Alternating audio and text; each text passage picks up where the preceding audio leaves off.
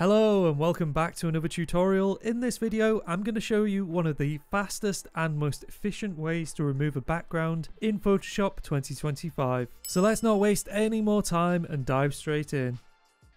This is the image that we're going to be working with. First thing you want to do is unlock your layer by clicking the padlock icon in the bottom right hand side. Then what we're going to do is hit W on our keyboard to bring up any of our selection tools. You can use Shift W to cycle through because what we're going to use is the Object Selection tool. Once you have that selected, all you need to do is hover over the object that you want to select. Click this. And what that's going to do is Photoshop's AI is going to create the selection for you. And then simply all you need to do is go into the bottom right hand side and click the Layer Mask button. As soon as we've done that, you can see that we've removed the background from our object. Now, for those of you that want to stick around, let me teach you an important lesson about selection in Photoshop 2025.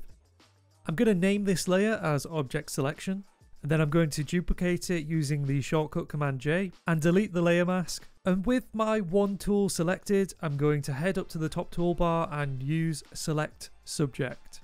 You may or may not be familiar with this as an option, but let me show you why you should never use Select Subject. What we're going to do is compare the selection results of these two methods side by side. On the left we have the Object Selection tool, and on the right we have the Select Subject button. I'm going to quickly add a black background so we can clearly see the difference.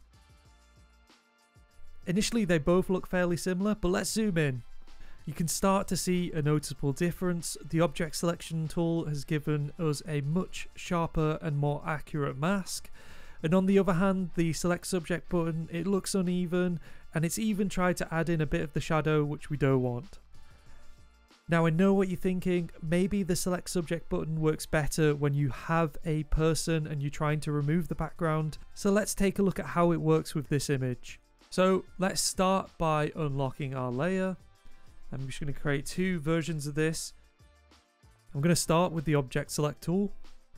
And as you can see, we're not selecting everything, but I'm going to click it anyway. And I believe that this should automatically understand the cake that is being held in the hand. And there we have it. Yes, it has. So I'm going to quickly add my mask. I'm going to hide that layer, and then I'm going to go to the layer underneath. And we're going to use Select Subject. There we go, this is the Select Subject, and as you can see it's clearly missed out the areas in between the fingers and the hair isn't looking too great. If we hide this and we go back to our Object Selection tool, you can see it's done a much better job. So I'm going to turn this back on and put these side by side so you can see the difference between the two, and it is clear again that the Object Selection tool is far superior.